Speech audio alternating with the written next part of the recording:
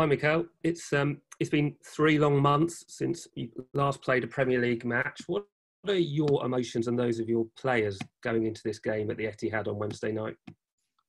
Well, first of all, I hope everybody is there. I cannot see anybody, but I hope you guys are well. I miss you a lot. Yeah, it's been a long process. We've been through very different stages, but now we are really excited. We are back doing what we want to do. Hopefully, we can do it in the right way and we can sustain it. So it's really important that now everybody does what is required. You said that ideally you would have had 6 weeks build up to the first game. Instead, it's been more like 4. So what have you had to prioritise, and what's been the balance between the fitness work and maybe the work that you do on tactics and style of play? No, we need to know to get to this way of working with all the limitation we have. Try to make the most out of it. I think we found the right balance. And the most important thing was to provide the players a safe environment to work where they could feel that there was no risk or very, very limited risk for them to develop their profession. I think we have managed to do that. And from that on, yeah, the physical part of it is really good, but the mental side as well, it's been a challenge all those 3 months. And now let's see how ready we are to compete. And just the last one for me, really, can you give us an update on the fitness of the squad heading into Wednesday night's game? Yeah, so far everybody's okay. We'll see how training goes tomorrow to pick the right team and the right squad. Again, it's going to be different with the amount of substitutes that we can have on the bench and the amount of substitution that we can do. So we have to think about how can we do that. Mikel, what will it be like for you to go up against Pep Guardiola? What sort of influence has he been on you, both as a football coach and as a person? Well, he was an influence for me since I was 15 years old, and we met in Barcelona, both as a player. And then obviously in my coaching career and in my personal life, he has an enormous influence. If I have to talk about the person who he is, his values, the way he's treated me and how he deals with the players and the staff around him, it's phenomenal. And as a coach, yeah, I've learned so much from him. We spent some amazing moments together, some difficult ones as well. But the experience next to him has been incredible. I'm sure there'll be a bit more on him later, but I just wanted to ask you about Pierre-Emerick Aubameyang as well. The comments that he says a decision to sign a new contract is the most important of his career. What have you said to him about committing to the long-term project that you've got at the club? Well, I think it's our responsibility to make him feel that this is the right next step in his career. In order to do that, he needs to feel valued. I think he needs to feel that he belongs to us and we want him. And then he really needs to believe that we can take this club forward the way we want to do. And he's going to be a key player to do that. I think at the moment I'm extremely happy with how he's been performing and behaving. I think I've got a really good relationship with him when we can discuss face-to-face a lot of things. And so far, as I'm aware, I think he's very happy at the club.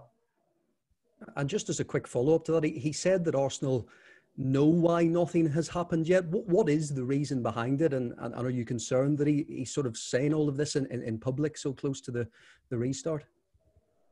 Well, I think in a different context, we would have liked to do the things much quicker. But obviously we have been handled really tight with time and communication as well. And obviously these unprecedented times brings a lot of uncertainty.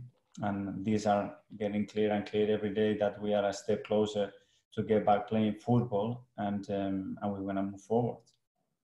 Just going back to those games against Charlton and Brentford, what aspects from those games were you most pleased about, and what aspects do you feel that your team can improve on? Well, it was a really nice practice for us to get a little bit of a feeling and what it is to compete again in a match, how it feels to play without any crowds, the protocols that we have to go through in order to be in a good, safe environment to compete as well. And then, yes, physically, we didn't play a game of football for over 3 months, and we wanted to get the players some minutes. We managed to do that without any injuries. So it was both a really positive test. And just a quick question on Eddie Nketiah, because before the suspension, he was scoring, really beginning to find his feet in this side. And of course, he scored twice against Charlton as well. How much will you be relying on him for these final games to help with the goal scoring load? No, we treat Eddie as an important part of our squad. We had to make a very important decision not to let him go on loan again after the spell he had at Leeds. I watched him train and I was very convinced that he's the right player for us to move us into the next level, that he can contribute in a big way to the way we want to play, and he's been fantastic so far. I first want to ask you about Roy Hodgson's comments today, where he said that this whole expanded squads and 5 substitutes might give clubs a chance to flood more young talent. Now, you've already given lots of young talent a chance at Arsenal. Do you believe that having an expanded bench and 5 substitutions we might see even more young players come through in the next 5 or 6 weeks? I think it will happen, and I will as well. For example, in our case, we have 5 games in 15 days. That's a game every 3 days. We don't know how the players are going to respond physically because they have a really short preparation, and there are 100-minute games now, the way we're going to play. So, yeah, we have to use them. We'll use them. We have some really talented young boys that they're asking for chances, and I'm sure at all the clubs the situation will be the same. And I think we'll be at some stage forced to use some of them with the amount of games that we're going to be playing in that sort of space of time. My second question was, what have you personally learned from the restart in Germany, where we've seen home advantage really doesn't count for very much with no supporters in the stadium, but also maybe a few injuries, and then over the weekend, Italy and Spain. What have you learned from those restarts that you can implement at Arsenal? I watch some aspects that we can take some advantage of, but I think you have to experience it. And I could watch the games in the Bundesliga, but then when I was at the Emirates and there is no crowd and you cannot feel that energy and that push and that drive, yeah, the game is different. The intensity drops a little bit. I think, again, the physical state of the players is not as it was 3 months ago, so you can sense that as well. And that urgency doesn't exist no more from the crowd and how passionate the crowds are in England. But we have to adapt to it. But I think we have to experience it, find ways to motivate our players as well in moments, and let's see how it goes.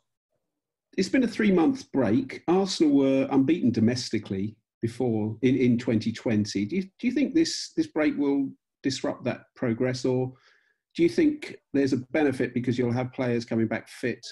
Although other clubs will as well. Well, I hope it doesn't. We've been working on that to try to maintain, or if we can obviously improve the level that we were playing before and improve the results as well. So, yeah, there are some uncertainties that we don't know how we're going to respond to. But what I can tell is that we have been doing as much as possible to try to get into this moment with the best possible chance. And of course, the big prize for the end of the season for Arsenal would be the qualifying for the Champions League. Do you think that's something that could help persuade Pierre-Emerick Aubameyang to stay? And has there been any discussion about a new contract so far? I think that will help to persuade anybody, but we are very lucky to have the club that we have right behind us, that a lot of players want to come and join us. But it's not about who do we want to attract as well, is how happy the players that are here and how convinced they are that they are at the right place, and as well because it's our obligation almost to be fighting for every trophy and playing the Champions League with this club. And just, sorry, on that final point, do you know if there's been any discussion about a new contract for him yet? We have many discussions with Pierre, his family and his agent, and I'm pretty positive that we can find the right agreement for all parties. Yeah, hi, Mikel. Buenas tardes. So I wanted to ask you, with regards to this fixture against Man City, when you came into the Emirates for this reverse fixture in another role and you sensed the down mood that you talked about that day and what you inherited, there was a remarkable upturn, and we saw you just narrowly lose to Chelsea in the first home game at the Emirates. To build onto that, we saw the results improving. And of course, with lockdown, that's taken an effect. How difficult will it be to try to get back into the groove that you're experiencing? And how have the players been up for this challenge? Well, it's been a challenge for all of us. It's been a challenge since the day I joined this club because of the situation that we were in. But I think we made a lot of steps forwards, and we tried to change the energy that we had around the place, even our stadium, with the players, with the staff as well. And I was very positive in the way we were developing things. Obviously, we had a big turning point with the coronavirus and being 3 months away from each other. But we've been trying to keep going in our direction, closing the contact and communication with our players and our staff. And I think we are in a really good position to move forward. We have some uncertainties that we cannot control, and we don't know how the players are going to respond playing now every 3 days after 3 months. But most of the clubs are in the same position. We'll try to adapt, make the most out of it. Don't try to find any excuses, and go for it and enjoy, because I think we're all missing football so much that we're all desperate to get back playing. You denied a pre-season with Arsenal, of course. Is the time that you've had now a sort of a pre-season to try to get across your philosophy, or is that just doesn't come into the equation? It wasn't exactly a pre-season, but because I didn't have the players for 6 weeks, but we tried to use everything we could. If you ask me what have you learned most, it probably has been using different ways of communicating.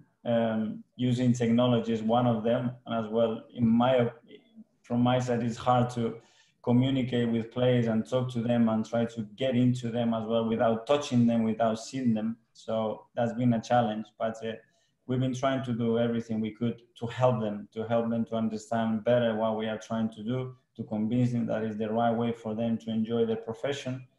And let's see if we've done a good job or not. You've obviously mentioned there that you're pretty positive that Pierre will stay. He's not the only player with a contract to be sorted. Is there any news on Bukayo Saka's future and his contract? Well, we are trying as a club to finalize the deal that are more urgent and they are a priority for us. The ones that you are talking, they are both really important, not for now, but for the future of the club as well. And the club has something to announce, they will do it in the right moment. You spoke about giving the youngsters their chances, their opportunities. Do you think that they can, the point they have to prove can spur you forward over the coming weeks, the desire to make a big impact? They have to keep developing, and one of the biggest challenges always there is consistency. So they've been doing it for a certain period of time, for certain moments of certain games, but to do it consistently every 3 days for 94, 96 minutes, that's a different story. And in order to do that and develop the right way, they need the right players next to them with the right mentality, with the right qualities, and with the right drive. And that's what we have to do. We have to give them the right foundation around them for them in order to feel free to develop, without the extra pressure that they don't need in this moment and they cannot carry on, and don't give them too much responsibility too early, because there is always a risk to burn them. Just finally from me, coming with your first away game at Manchester City, how important is it for you to stick to the principles that you've established as Arsenal head coach when you go away to these top teams? We have to take every game the same way, to go there and win the game. We know that every stadium and every opponent is completely different. I have to focus, and I have to try to convince my player to focus on what we have to do. We cannot control everything that Man City does. It's impossible if we want, and I will drive the players mad in order to do that. So I just try to convince them what we can do to try to beat them, what's the best plan possible for us to have the best possible chance to compete in that game and win it. And let's see how much we are able to do that, because here is easy, but to go there on the pitch and show it for 96 minutes.